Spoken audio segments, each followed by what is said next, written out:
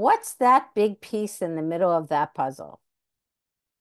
It's marketing.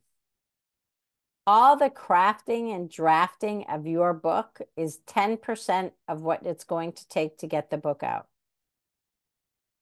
Marketing is 90% of the equation. So if you come back, oh, I think it's down here. Yep, here it is. And you actually look at the filled out puzzle, what you'll see is that the market piece is the largest piece of the puzzle. And the reason why is so important because a publisher isn't going to market for you. And if you self-publish, you're responsible for marketing. So I want you to keep both of those pieces in mind. You are what is going to happen to that book. You're the face of the book.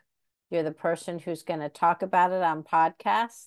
You're the person who's going to be interviewed. And you're the person who's going to be the speaker.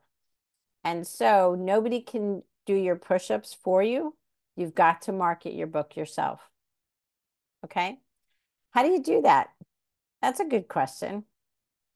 Mae West is one of my favorites, and this is a great quote. Too much of a good thing can be wonderful. You can never do enough marketing. There are lots and lots of different ways to market your book.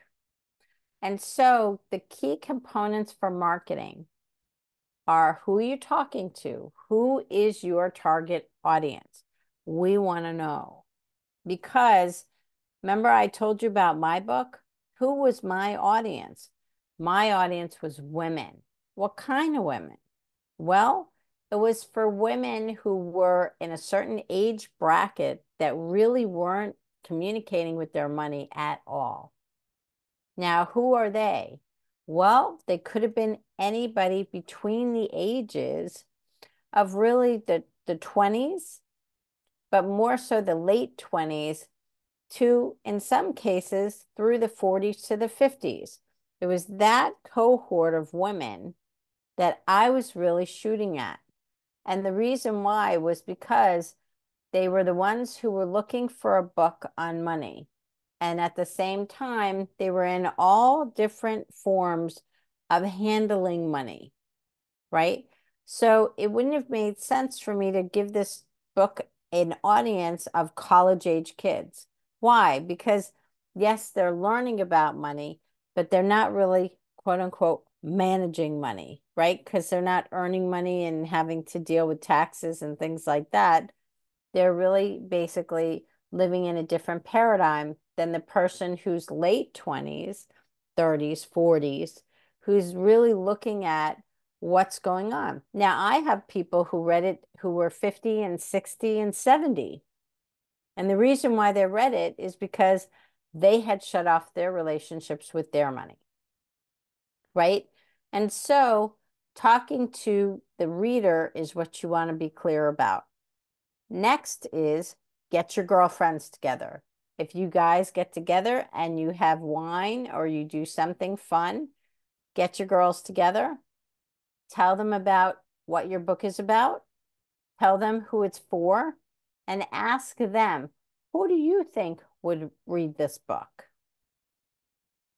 The marketing is really important. And when you know who you think would be reading the book, then you have a much better shot at your language, how you write the book, and how sophisticated you're going to be in the book.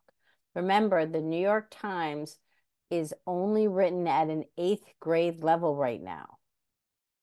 They dropped it from 10th grade in order to make it more consumable.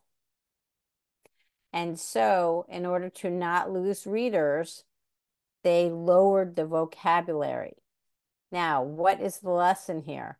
Don't write it over people's heads. If you want to impress people, it's not going to be with your vocabulary. Promise that I will tell you, you'll lose them as opposed to impressing them. And so don't do that to yourself.